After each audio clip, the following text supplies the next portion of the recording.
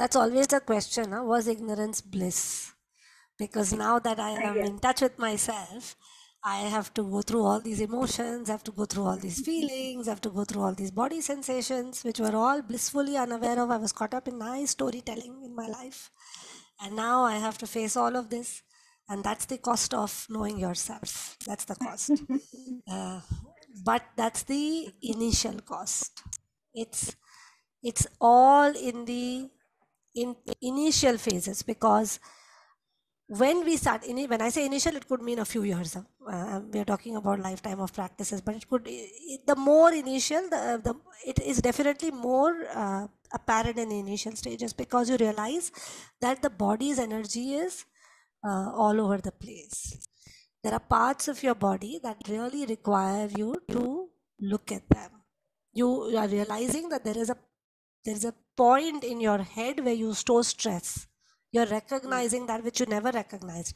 If you don't recognize this, okay, and you continue to store stress there, that's how physical disease manifests in those areas. After a while, they have to start talking to you as a symptom, not as a subtle symptom, but as a gross symptom. Right now, it's a subtle symptom, which is coming to your mind in meditation. When you don't pay attention to subtle symptoms, they become gross, they become apparent, they become manifest, and that's how disease occurs. That's how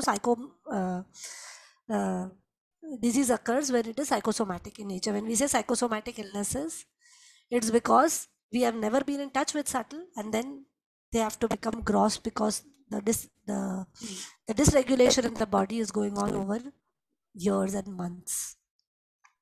So now that you recognize it, you can support it.